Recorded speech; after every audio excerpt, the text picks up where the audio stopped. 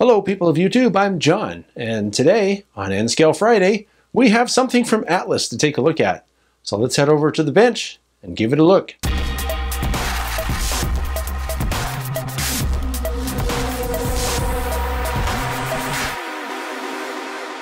Alright, so here's what we're looking at today. This is a 40-foot reefer in N scale, obviously, by Atlas. And I looked on Atlas's website and I found that they make these in 17 different road names. How's that for variety?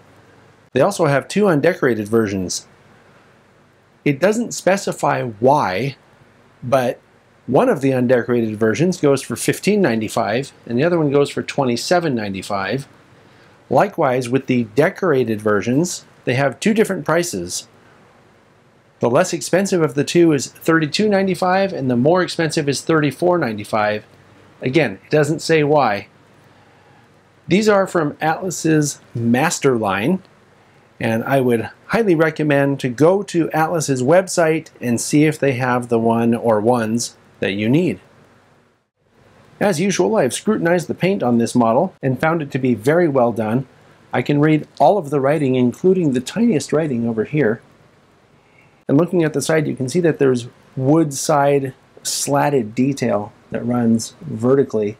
That's also very well done. It would really pop if you put some weathering powder or a light wash on this. Something else to mention is that all the details, like the ladder on the side and then on this end too, it's all molded detail.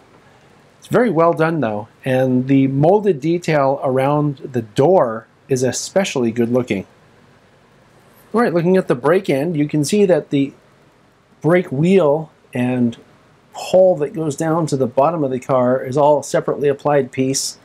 You can see that the hatch detail up in here is really nicely done. And then you can also tell from this angle that that is in fact a knuckle coupler. I wanted to show you this side of the brake end as well so that you could see how good the lettering is in here and also here. They did a great job marking this car. Looking at the other side of the car, you can see it's similarly detailed. The molded door detail is especially good looking. I mentioned that on the other side. Just wanted to show you again here. Looks great. And we'll take a quick look at the A end. You can see it's molded ladder detail, just like on the other side. I saved this view for last because it has the hatches open, which I think is really cool. You have to be really careful because they're delicate, but they do open, and I'm not sure I've ever seen that in an N-scale model before. A brief look at the top reveals the hatch detail on the top looks especially nice. And then that's a separately applied wooden roof walk. I mean, it's plastic, but it simulates a wooden roof walk. You know what I'm saying. And then a brief look on the bottom as well. You can see that there's molded brake detail.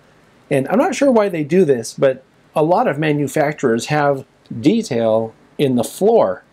This looks like a wooden floor. And then as I was mentioning before, these are knuckle couplers. They're truck mounted knuckle couplers. I looked at a similar model to this, not only in HO scale, but also in O scale recently. I think they might have even had the same decorations on them. And I have to say that the N scale model of that same car looks really good. Unlike the HO and O scale versions of this car, the doors don't open, but it still looks good. I think the level of detail that they were able to include in the molded plastic was beyond what I expected. And the detail of the vertical slats on the side of the car also looks really good. So, good job, Atlas. Thanks for watching, and I'll see you next time.